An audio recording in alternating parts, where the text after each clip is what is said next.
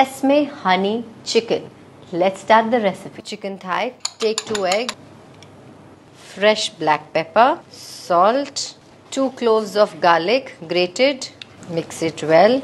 The chicken with fork. I'll be taking half teaspoon of sesame oil, vinegar, dark soya sauce, 3 teaspoons of tomato ketchup, chili garlic paste, honey, a dash of water, mix it well, 3 tablespoons of corn flour, fry it on medium flame. It will turn crispy also.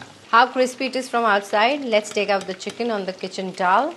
The sauce we made, cook it for a minute, half teaspoon of sesame oil, let it cook. Take 1 tablespoon of corn flour, add little water, mix it. Now let's add chicken to it. Now add little honey on top. You can add honey according to your taste. White sesame seeds on top of it. Fresh green onions. Your honey chicken is ready. Amazing texture.